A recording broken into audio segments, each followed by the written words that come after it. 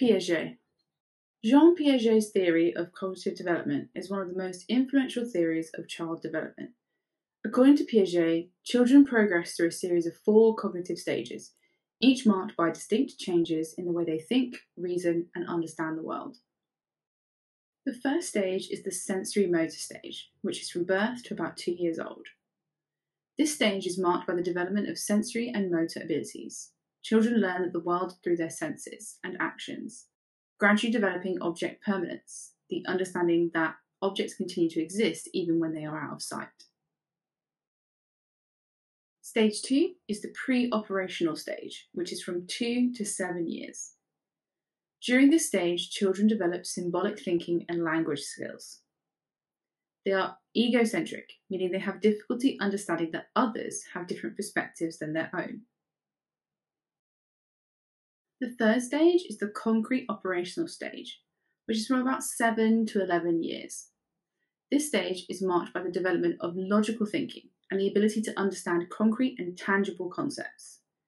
Children can conserve, which means they can understand that the amount of a substance remains the same despite changes in its appearance. The final stage is the formal operational stage, from 11 years and above. During this stage, individuals developed abstract thinking and the ability to reason logically about hypothetical situations. They can think systematically and draw conclusions based on abstract concepts. Assimilation and accommodation are 2 key concepts in Piaget's theory. Assimilation occurs when a child incorporates new information into their existing schema or mental framework. For example, a child who has a schema for a dog may assimilate a new dog into that schema.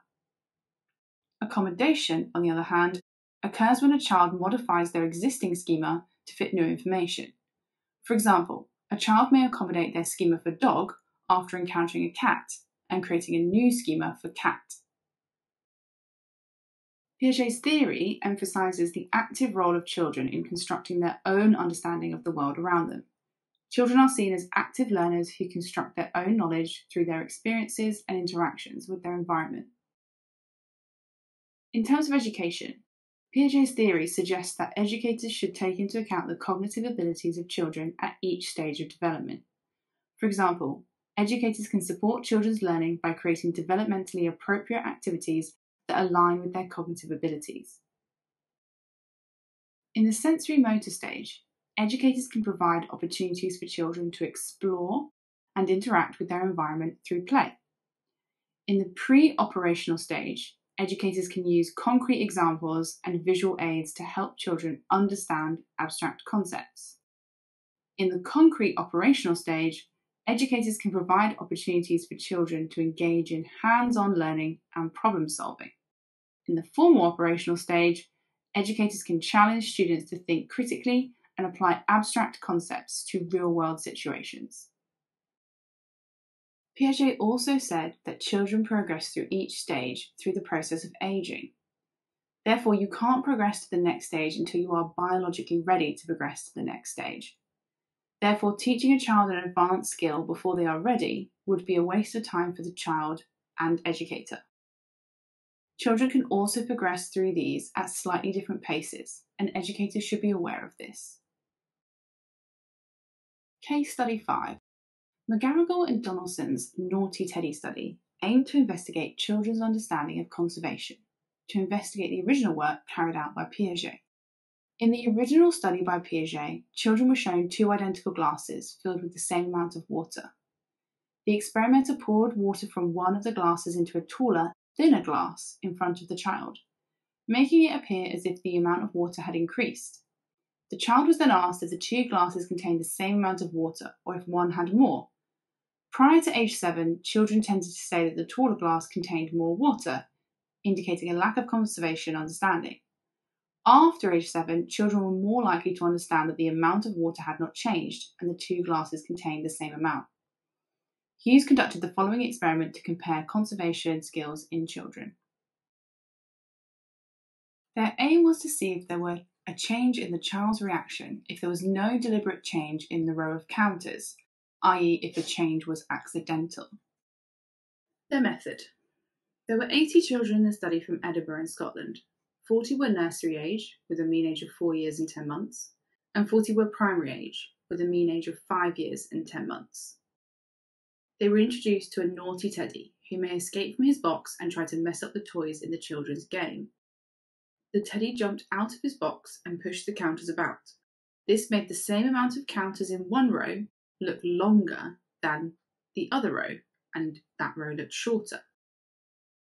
The adult would ask before and after the teddy's interruption, are there more here, or are they both the same, pointing at both of the rows. The results. About 41% of the children gave the correct answer when the row was changed deliberately. But in the version where the teddy disrupted the rows, 68% of the children gave the correct answer. Primary children were able to conserve more effectively than the younger nursery-age children. Conclusions. This study shows that the traditional method of testing conservation underestimated what children can do. In this study, many of the nursery-age children were able to conserve at a younger age than Piaget originally said. There was, however, a difference between the primary and nursery-age children. A weakness of McGarrigle and Donaldson's study was that they just used primary-age children from the same school. This may affect the results, as they may have had a specific type of teaching or a better language development than other children. Another weakness may be that the children were distracted by the teddy, that they didn't notice the change in the rows, so they had no need to change in their answers. Therefore, they aren't actually conserving the items, they're just looking at the teddy. A strength of this research is that it acknowledges Piaget's original research, but then shows there is a difference in his findings, and he may have confused younger children in the way that he questioned them. Case Study 6. The Development of Conservation, Hughes' Policeman Doll Study. This was designed to build on Piaget's 3 mountains study, where children were shown 3 mountains, one with a hut, one with snow, and one with a red cross on it. A doll was placed in random locations near the mountain, and children were able to move around to see the different viewpoints of the mountain. The children were then asked to study some pictures and choose which was taken from the doll's perspective. The results showed that children aged 4 chose pictures that showed their perspective rather than the doll's, but children aged 7 or above were able to choose the correct pic. The aim. Hughes' Policeman Doll Study aimed to investigate children's reduction of egocentricity. The method. Hughes tested 30 children aged 3.5 to 5 years, also from schools in Edinburgh. In this study, children were shown a model of a street scene with a toy policeman and a doll. The experimenter asked the child to take on the perspective of the policeman and hide the doll from the viewpoint of a second policeman. This was conducted twice to check the child's understanding of the positions prior to the actual experiment starting. The results. Children under the age of 3 tended to hide the doll from their own viewpoint, indicating a lack of understanding of another's perspective. However, by age 4, children were more likely, 90% of them, to successfully take on the perspective of the second policeman and hide the doll out of their view. The conclusion. Those children between 3.5 to 5 years old can see things from another person's perspective if they are used to the situation and if the task is clear for them to follow. A strength of this research is that the task used made sense more to the children than Piaget's original version. This was more similar to the type of games and problems most children would encounter in everyday life than the 3 mountains task. It is difficult to pick out the view of the mountains the doll would see, but much easier to think about where you would hide from someone else. Hughes also took the time to run through the questions and set up the task with the children first so that they understood what they were being asked. A weakness is that the researcher may have unconsciously hinted about the correct answer. It could be the person conducting the study with the children may have given subtle clues about where the doll could have been hidden. Another strength is that it challenges Piaget's research. This again shows the credibility of Piaget's original work, but shows that there were omissions on the way he set up the research and the way he worded some of his questions.